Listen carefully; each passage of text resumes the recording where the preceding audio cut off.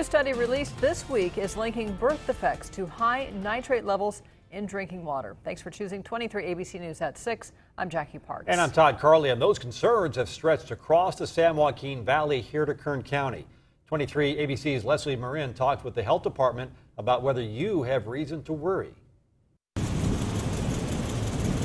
When you look at the study itself, it may not be conclusive. According to Donna Fenton, a health specialist for the county, residents shouldn't be too worried about a recent study that links birth defects to nitrate levels.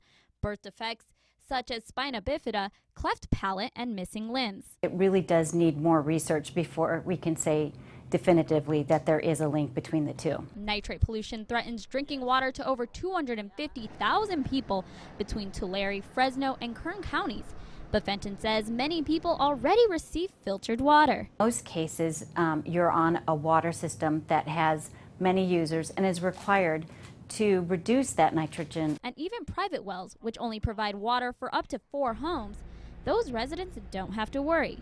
Private wells with filter systems like these are what public health officials say keep nitrate levels low. Although nitrate pollution is being linked to the farming irrigation methods, Benjamin McFarland with the county's Farmers Bureau says they are doing what they can to keep levels low. Our Farm Bureau has sponsored several bills to get money to those folks, to those communities right now that need these filtration systems. For now, both McFarland and Fenton say what's coming out of our faucets is safe to drink. Reporting for 23 ABC in Bakersfield, I'm Leslie Marin.